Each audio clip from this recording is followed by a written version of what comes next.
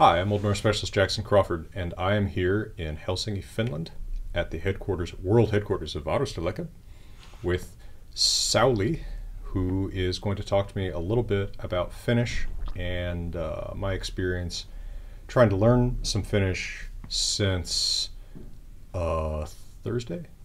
Thursday, I guess. I think so. And it's Wednesday now. So I have fairly limited experience with this language. That is to say, 5 or 6 days of experience with learning this language. And I wanted to talk about that a little bit because being, positioned where it is, people expect Finland to have a language that's closely related to, Swedish, when in fact the languages are completely unrelated. So we're going to talk a little bit about some features of Finnish. You'll get a chance to hear some Finnish and what it's like to try to learn a language that's not related to any of the languages that you know cold.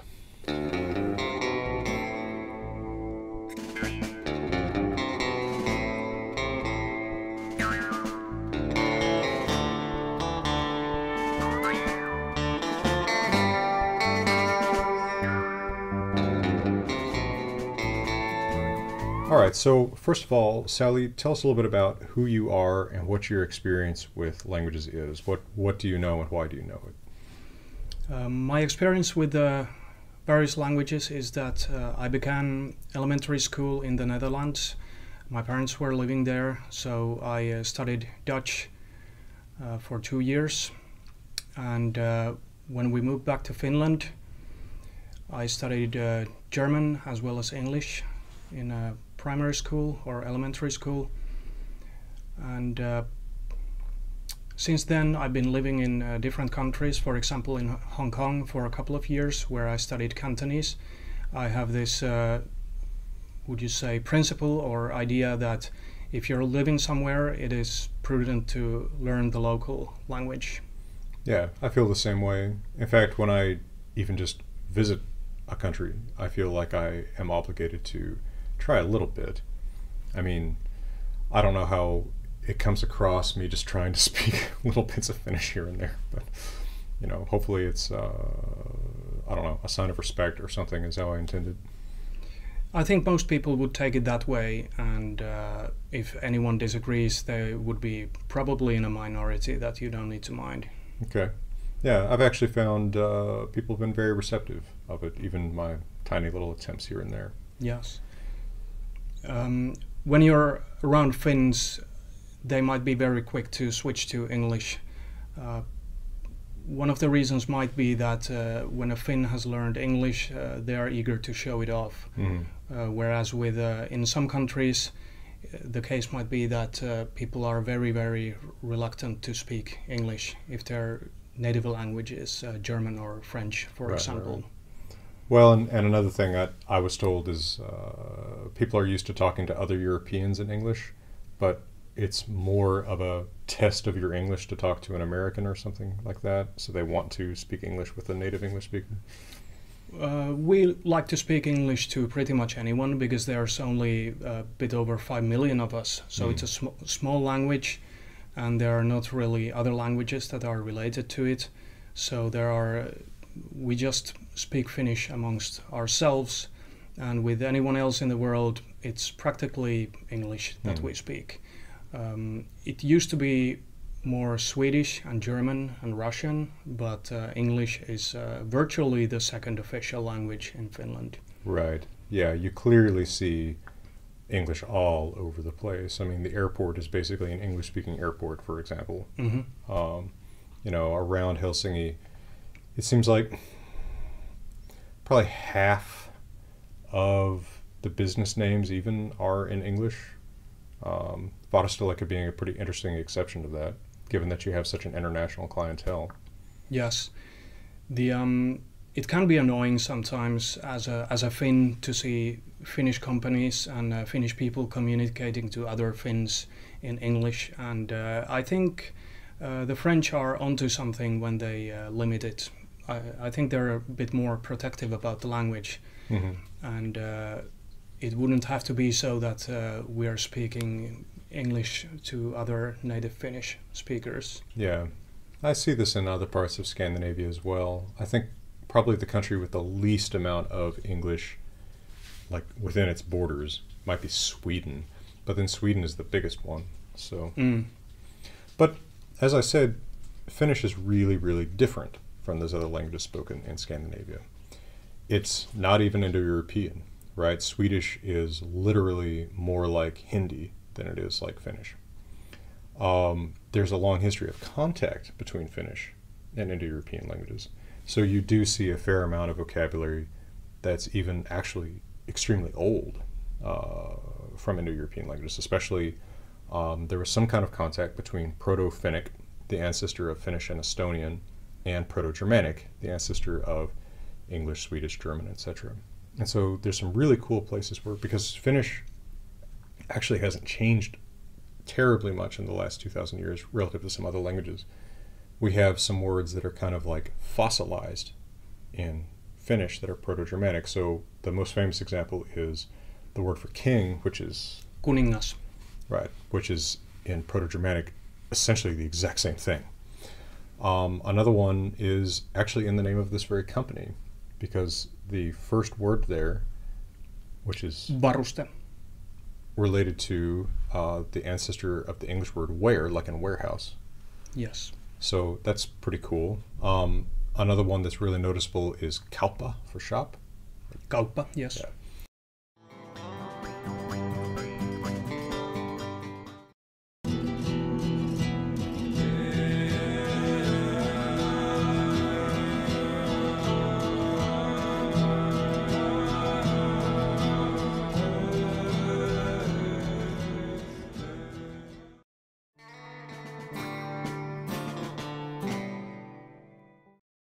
You can turn pretty much any word into Finnish by adding an I to the end of it. For example, instead of laser, we say laseri.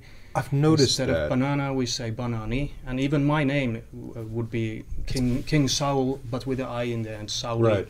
Right. I've noticed that. That's interesting. It seems like Finnish does prefer words to end in vowels. Yes. And you know, there's obviously exceptions, but it's such a strong characteristic that even pretty obvious borrowed words like laser get that, and it makes it more Finnish somehow. I think that's pretty cool. But Finnish also is tends to make up its own words for things pretty often, right? Like an example, I was talking to Annabelle about Estonian, and she was telling me that smartphone in Estonian was basically like, you know, I can't remember what exactly the word for smart was, but basically it was just that plus telephone.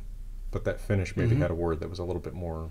Smartphone in Finnish would be älypuhelin, which is literally intelligence and phone. But the word telephone isn't borrowed, is what I'm saying. Like, Finnish has its own telephone word. Yes. So that's, you know, that shows a little bit more, I don't know. I don't want to make this seem like I'm making some political statement about Finnish, but it's independent that way, like a little bit of an independent spirit to the language, not just borrowing all the same words that everybody uses. Could be like that. We do have a lot of Finnish translations of, for example, technical jargon when it comes to computers, like for downloading something or uploading something. We do have actual Finnish words for those, but I think many professionals in the IT business use the English words because, well, it's a very international environment. Of course. But we actually have words that would be Finnish words for those. Like, what's an example of that? Well, for example, downloading in Finnish would be imuroida. And imuroida is a verb for vacuum cleaning. Okay. I mean, I guess you're sort of vacuuming a file that you download in a way. You're sort of sucking it into your computer, maybe. Yeah, because as we all know, the internet is a series of tubes. And a series of sucking most of the time. Okay, that's cool. And then, you know, one of the things that's so Well, there's a few things that are really super distinct to me about Finnish just from my 5 or 6 days of experience. So I'll see what you think about my comments about your language here. The hardest thing for me, number one, absolutely hardest as an English speaker, is getting used to the difference between short and long vowels. Okay.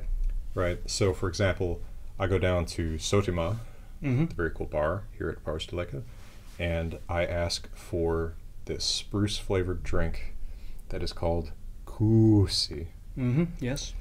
But if I make the mistake of making that oo short, and I say that I would like a kuusi, I'm in fact asking for urine.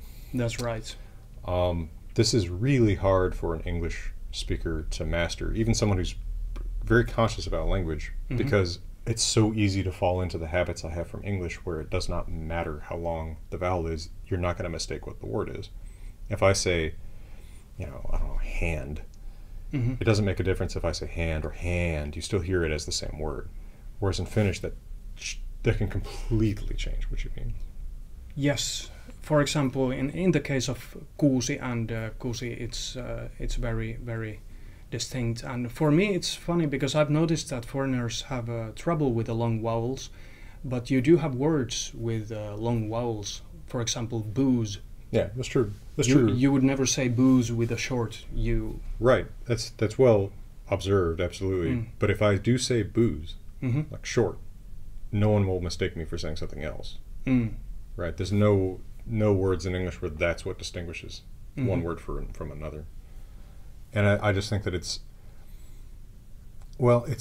that's definitely the biggest challenge I've had. People complain about the grammar being hard. We'll talk about that in a minute. I think the grammar is actually not that hard to understand. It's just a different way to code the same information. But that phonological difference between oo and ooh, and a and a, that's hard to pick up and to do consistently when I'm trying to talk at a conversational speed. And I feel like what happens to me is I will say one of these long vowels. I will say, kuusi, and I'll feel like I'm going too long, and I end up going too short, and it still sounds like the short vowel. So now I think I'm getting better at it. I think, does it sound like I'm saying the right word when I say it, kuusi? I think you're sort of overextending it. Now I'm overcompensating. Yeah. Okay. Kuusi. That's long enough. Yeah. Okay. All right. I think there's a more emphasis on the latter syllable when the vowel is short. Oh, okay. Maybe it's more balanced tone-wise. Kuusi versus kuusi. And sometimes people might extend the S for no reason, and the S is short in any case. So if you're able to limit the extension to the vowel only, then you're good. Kuusi. Kuusi. Exactly. Now the latter one was really good, sounded totally fine to me, but the first one sounded to me like a short vowel, but the S was a little bit elongated. Oh, that's interesting. Because actually in English or Swedish, that's probably how I would write that word. Right, is with 2 S's, because that's how we show, short pronunciation typically, is with doubled consonants. Well, this has been absolutely my biggest challenge, is this issue right here. But of course, one of the things that's really distinct about Finnish as opposed to Indo-European languages is the huge amount of noun endings. Right, this is kind of famous about Finnish, right? Not all, but most of the work that a language like English does with prepositions is done instead by changing the ending of a noun in Finnish. Right. So, for example, in English, a woman is here. I talk to a woman. I see a woman. I talk with a woman. The word woman doesn't change, but in Finnish, it does. Yes. That would be correct. And it's not done exclusively by conjugation, but that's one way to do it. And they're not mutually exclusive. Sure. So you can conjugate a word, but also use a preposition or something like that. Like, for example, there's the comitative ending, right? The with ending, which is something like ega typically. So is it like nice ega, like with a woman? Is that right? Like, how would you say like I am talking with a woman or walking with a woman? How would you say the naisen kanssa. So the word for woman, nainen, is actually in a genitive form. Oh, in genitive there. Okay. Yes, and okay. kanssa is the Finnish word for with. Okay, so there you're using a preposition. Yes. Okay. Well, that's a difference from Estonian. That's kind of interesting. What about, like, well, the classic example that you see in all of the example charts online and in books and stuff is talo, house. Talo, yes. Yeah. So I am in a house. The word house is different from I go into a house. Yes. The basic form would be talo, and when you're inside the house, you're talossa. And if you come outside of the house, talosta. Right. And if you, I don't know, what are some other ones like you? If you're at the house, that would be talolla. Okay. But that could also mean that you're on top of the house. Okay. And this is, of course, like I said, work that's more or less done by prepositions in a language like English. Pretty much, yes. If you would be under the house, then we would use a preposition that would be talon alla. And talo in that case is in a genitive form. And it's interesting how much work the genitive does in Finnish. Because in Indo-European languages like English, Old Norse, Latin, when we talk about the genitive, we're mostly talking about a case that shows possession. Now, it does that in Finnish. Yes. But it also serves a lot of the purposes that, say, an accusative does in Old Norse or Latin, showing the direct object. So, talon would be the form, I assume, used as equivalent to like houses, possessive, like this is the house's roof. Yes, talon with a short vowel. Yeah. Yes. But it would also be the form, I believe, for like I buy a house. Yes. Yeah. So that's pretty different from Indo-European, where the genitive would be distinct from that accusative. The genitive has absorbed the function of the accusative mostly, but there's also a partitive case that absorbs a lot of what would be the accusative in an Indo-European language, right? So I notice this is different if I order coffee, which is poured out of something, partitive, versus if I order, a bottle of beer, which is a single thing, right? So if I'm not mistaken, if I order coffee poured from a carafe, like an abstract amount, yeah, and not a glass or cup or bottle, right? That's partitive, right? Yes, I believe it's partitive when it would be kahvia, as in a part of something. It sounds a little bit like that. Yeah, but then if I order a bottle of beer, then I use the genitive bottle, right? Or beer, I guess. If you order one beer, then you use the basic form yksi olut. Okay. But even if you order one bottle of beer, you would use the partitive form, which is olutta. Oh, okay. Pullo olutta. Okay. So in fact, I have not quite picked up on all the shades between partitive and genitive here. That's a challenge. Definitely. That's probably the most difficult thing about the Finnish language, I would agree. And whenever there's the case that it's a part of something and there's an abstract amount, it's like, could I have some milk or a glass of milk? That's a different thing. Yeah. And in Finnish, the conjugation is the same. It's lasi maitoa, or a glass of beer would be lasi olutta, or a bottle of beer pullo olutta, or just generally a amount of beer would be olutta. Okay. It's almost, from an Indo-European language perspective, it's almost aspectual, right? Whether you're completing the getting of something or not. Because you're not completing the getting of coffee, there's more coffee. Versus I'm completing the bottle of milk. Yes. like I will finish that the whole thing is for me. Mm-hmm. Right. Yeah. Very different structurally, anyway, in that way.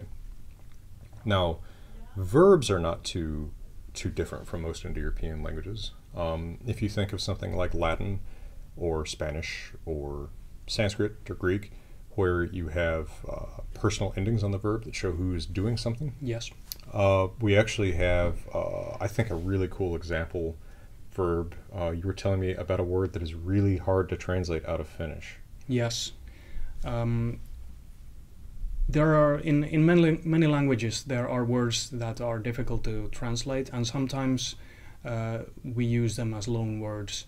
For example, English-speaking people, to my understanding, use Schadenfreude when you're glad about somebody's misfortune, and it's a German word.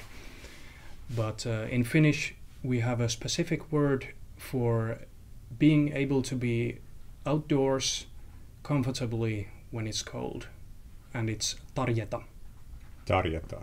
Mm-hmm. Okay. And if we want to say, I am able to be comfortable outdoors, what then is that? Would you care to I can't try? So this is, okay, yes, I will try. Yeah. Let me preface this with something.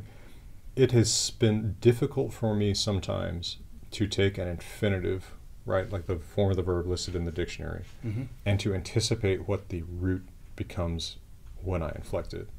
Because I feel like, so it's tarjetas, like to be able to be comfortable cold. But if I recall correctly, when we were talking about this earlier, when I say the conjugated forms, there's like a K that comes in there that's not in the... Yes. It was so to get you started, it would be minä tarkenen when you're talking about yourself. Okay. Mä tarkenen. Yes. We'll talk about the minä mä thing in a moment, maybe, because that's interesting. Yeah. Okay, so that's I am able to be comfortable. So you, sä tarkenet. Yes. She or he, hän tarkene. Yes, with a long vowel in the end, so tarkenee. Hän tarkenee. That's right. We, me tarkenemme. Y'all, te tarkenete. Yes. Close. And then they, he tarkenevat. Tarkenevat. Yes. Tarkenevat. Yes. Notice that even in these very long verb and noun forms, that the emphasis in Finnish is always strongly on the first syllable. But those endings, or the presence of those endings, is familiar to a speaker of Spanish or Latin or even kind of German or Russian, say. And even the individual endings, there's an idea that maybe the language family that Finnish belongs to, Uralic, is ultimately related to Indo-European, and I think there's a pretty good case for it. Definitely that relation would go back way, way, way, way long ago, but these verb endings don't seem super different in some ways from Indo-European endings. I mean, a nasal in the first person singular and the first person plural, the dental in the second person singular and in the second person plural, these markers actually seem pretty familiar to me. Like they don't seem, if you just showed me verb endings, I might actually say, oh, that's an Indo-European language. It actually looks a lot like the verb endings in like Greek or Sanskrit. Wow. For the record. I didn't know that. Well, it's cool to me because I'm like, oh, this is actually not that hard to anticipate. Now, one thing that came up there was the difference between when you said minä and I was saying mä. Written Finnish, like formal Finnish, is actually pretty different from what you hear people speaking. Yes, we say kirjakieli, which is literally book language, and then puhekieli, which would be spoken language, or yleiskieli, which would be common language. And yes, there are several differences. For example, when you were saying me tarkenemme, which would be we are able to endure the cold comfortably, we don't often say it like that. We rather use the passive form. Oh, okay. What does that sound like? tarjetaan. Okay, quite different, actually, and in fact, not even the same form of the root. Yeah. That's right. Tarkenemme, tarjetaan. It goes back to tarjeta, the basic form. Yeah, but only in the first person plural, only with we. That would be the passive, but we only use it in the plural, first person plural. Huh. That kind of thing is definitely difficult to anticipate, but it's interesting.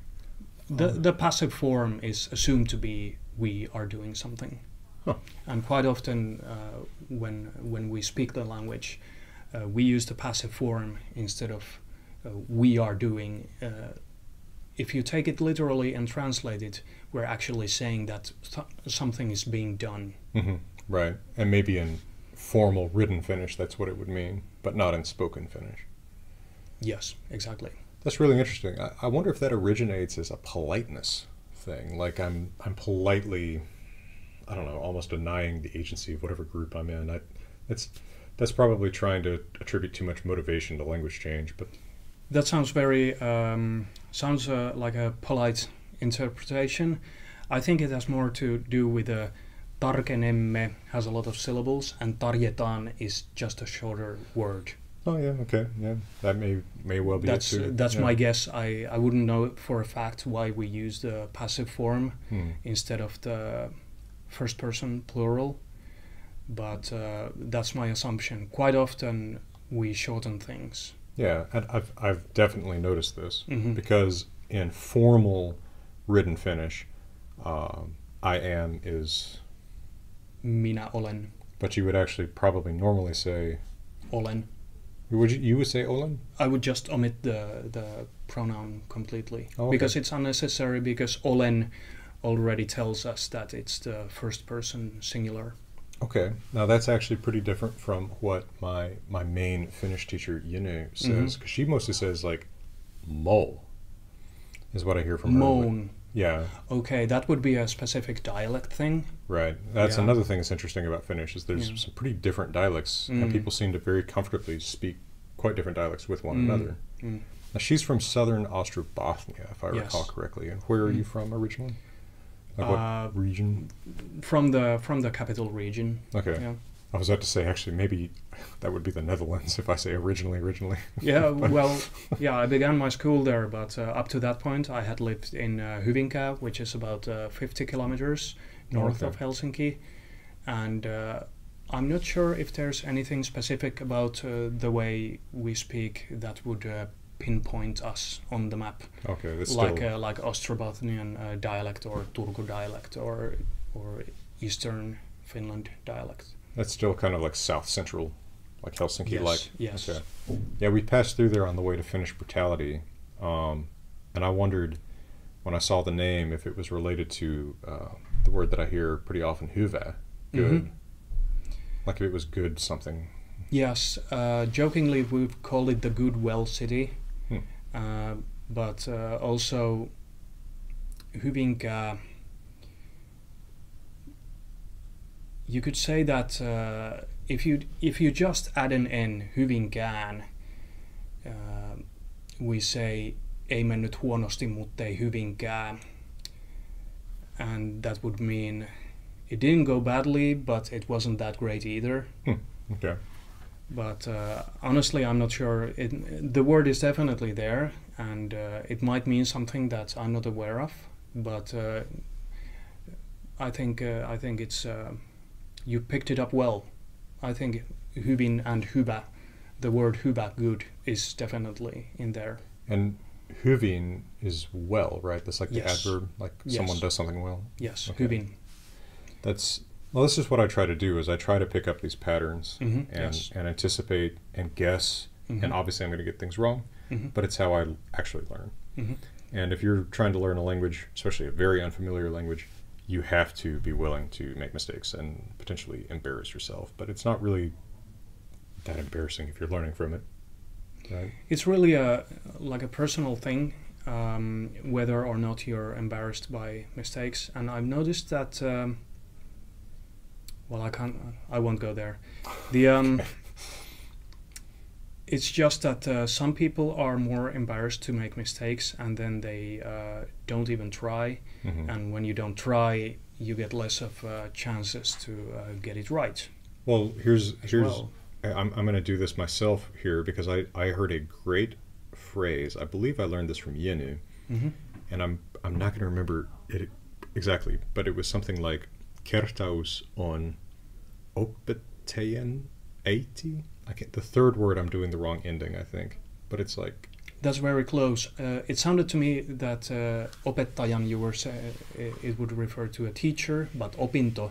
opinto. Yes. Opinto äiti. Opintojen äiti. Yeah. Opintojen äiti. Mhm. Opintojen äiti. So Mhm. kertaus on opintojen äiti. Yes. So something like repeated practice is the mother of learning. Yes, pretty much that. And the way you say kertaus there, the way you roll the R and the length of the syllables is very, very good there. Thank you. Yeah. Thank you. I'm trying. Mm. That's been something. On that note, when we say hyvin, it not only means well, but also very. Okay, so I'm trying to think of another. If something is very good, it would you could say it's hyvin hyvä. Okay. It doesn't sound natural like that, but hyvin is it's maybe a little bit formal, but it is a word for very something. Oh, neat. Okay, and I also learned tosi. Tosi, yeah, For very. which is Finnish for true. Oh, okay. So So like it's truly. Truly something, not exactly the meaning as I understand it in English, but tosi is very and also true. Okay. Oh, interesting. I appreciate having that extra information. Mm. I was trying to think of another adjective that I learned, and I haven't actually learned very many adjectives.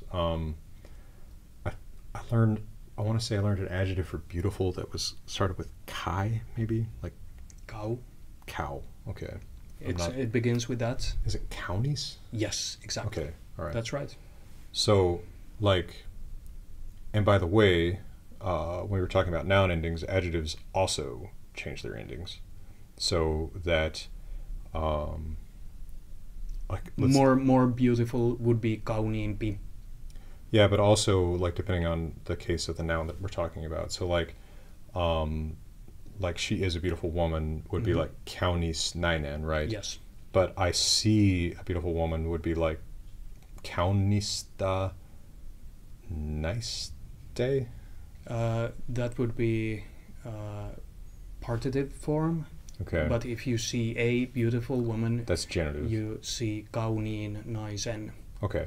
So you see that the adjective and the noun change their ending changes considerably. Yes, the adjective Very actually picks up the conjugation of the noun you're Right. referring to. Right.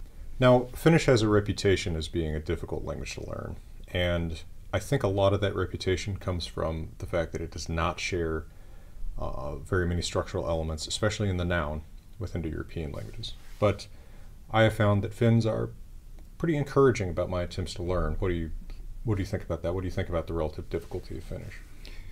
Well, my experience with other languages is that if you don't pronounce things exactly right, people might have a genuinely hard time understanding you, and Mhm. they're not being mean to you. They honestly cannot understand what you're saying. Whereas in Finnish, I might be biased, but to me it seems that when somebody speaks even very, very broken Finnish, they are still able to get the point across. And the Finnish people are trying to understand what somebody is saying, and even if the order of words or the pronunciation is off, we're very capable of still understanding. Mm. So I think that it doesn't mean that Finnish would be a lot easier because of that, but as you said, it might be a little bit more rewarding, and it might be extremely difficult to get it exactly right if you set your bar that high. Right. But it's offset a little bit by the fact that it's forgiving. Mm-hmm. And I always tell people not to set their bars that high when they're beginners, which sounds like I'm being discouraging, but it's the opposite. Perfect is the enemy of good. Yes.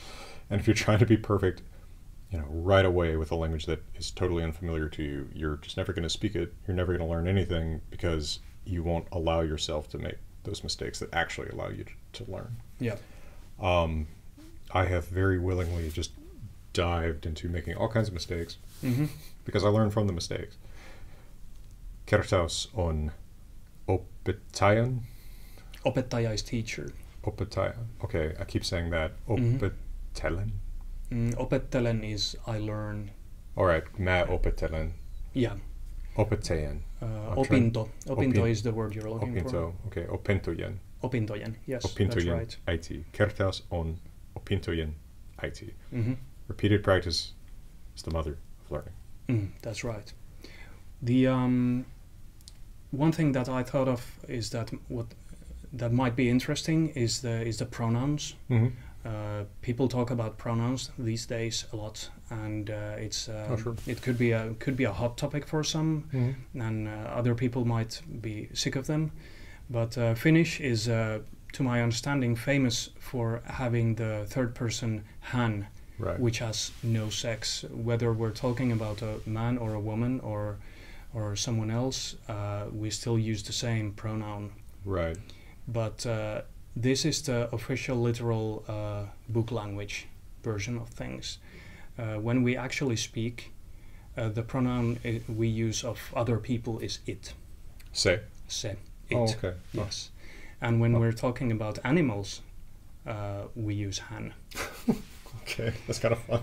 So, And so if you're talking about a dog, that's hän, but like literally talking about people, just casual conversation, you just say it. Yes. Just the same word. That's they interesting. completely switch places in the spoken language, and it's exactly the opposite how it goes in the written language. And Interesting. it's not even a modern thing. I read about this some time ago, and it has been going on for a long time that people are saying it about human beings and hän about animals. I'll be damned. That's really interesting. And this is a point about Finnish that's well worth making, is there's no gender, right? This is something Indo-European languages all have distinctions of gender. English is an extremely rare exception in that English doesn't make gender distinctions about regular nouns, right? Unlike in Spanish or French or Icelandic or Norwegian, there's no gender distinction between finger and hand.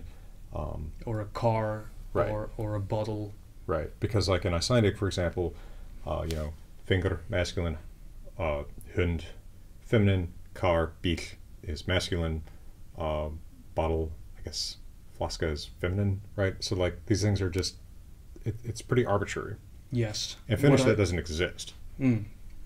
What I remember from German that was difficult when studying German was that it sort of seemed arbitrary and you just had to learn a lot of things by heart. But one thing I do remember is that animals very often in German are die, the feminine, but Esel is der Esel, like a donkey. And our German teacher would say that it's because men are donkeys. Okay, sure. But you're right. We don't have that. We don't have a distinction in the pronouns and also not in the nouns, except if you're trying to be very archaic, you can add tar to the end of a title. For example, singer would be laulaja, but a female singer would be laulajatar. Okay. It's very, very rarely used anymore. It's considered old-fashioned by the majority of people, and not only a small amount of people who are trying to change things. But it's a very there is a suffix that we can use, but it's rarely used. Seems like truss in English, like if you said singer versus songstress or something like that. Really archaic and weird sounding now. Yeah. But the fact that even that difference between he and she isn't present in Finnish, like as it is in English. In English, that's a residual part of the old Indo-European gender distinctions. In Finnish, well, in the Uralic languages on the whole, Finnish, Estonian, Hungarian, and then it's Sami. That's just not part of the system at all. It's distinguishing genders. Obviously, there's words for things like man, woman, boy, girl. Yes. But it's not coded into the grammar that you have to refer to someone by a gendered word. Yes. I think that's really interesting and a very distinctive part of Uralic grammar. That hasn't stopped people from trying to look for structures in the Finnish language that would indicate oppression against women. For example, when a man and a woman get married, in English they become husband and wife. So they're no longer man and woman, but husband and wife. So their, should I say, titles change. And in the Finnish language, the man is still a man. And sort of he gets to keep his title, whereas the wife, the woman, becomes vaimo, which is Finnish for. And somebody was suggesting that this means that the woman becomes part of man and is no longer a woman and somehow loses value. But if that were true, then would the English language be equal in this sense? You would think. And would the French language oppress men? Because in the French language, man and woman and husband and wife is that the woman remains a woman. I'm not sure mari, femme, and I'm not sure about the words, but I've understood that in the French language, when a man and a woman are married, the man is referred to with a different word than man. I mean, I think that these things, I think people try to read too many value judgments into these things. I think it's kind of arbitrary what a language does this way. But it's interesting that you have to dig that far to find quote-unquote sexist language in Finnish. It is, just by virtue of its grammar, very kind of by default egalitarian, right? I would say so. And I'm not sure if it has reflected the values of our society before, or did it just happen to turn out that way? And not only between men and women, but also when we're not referring to objects with a gender, I think it would be very far-fetched to say that Finns are uniquely egalitarian. I think of it more as a coincidence. Yeah, I think you're right. Although I do find, for the record, Finland is pretty egalitarian seeming. You know, it just seems like women take a large role in public life, and from what I've seen. Yes, I would say Finland is very, very egalitarian when it comes to sexual minorities or men and women and this sort of issues. That's not to say there are not things to be done still, but I think we're in a good position on the global scale at least, and even on the European scale. Well, shall we wrap up this video with some examples of Finnish for the audience? Some connected sayings more than my broken little sentences here and there. Sure. Maybe if I describe what you're wearing, would that be uncomfortable? No, it's fine. Jackson Crawford wears exclusively branded clothing. That's right. Jacksonilla on yllään baarin paita, joka on ollut ennen hyvinkin yleinen aluspaita, mutta se on nykyäänkin vielä muotia. And I was saying that you're wearing a grandpa's shirt that used to be an undershirt, but it's still fashionable today. Yeah, I like it. Well, thank you, Sauli, so much for your time. Thanks for having me. And from beautiful Helsinki, we're wishing you all the best.